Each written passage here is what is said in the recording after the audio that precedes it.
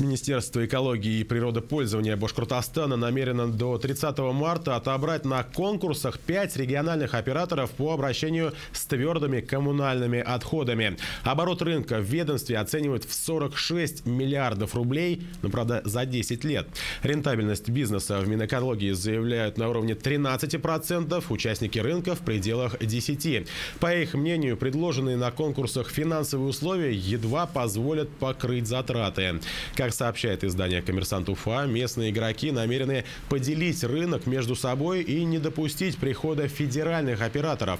В конкурсах на отбор региональных операторов по обращению с отходами в Башкортостане смогут принять участие предприятия, имеющие лицензию на сбор, транспортировку, обработку и утилизацию отходов с 1 по 4 классы опасности.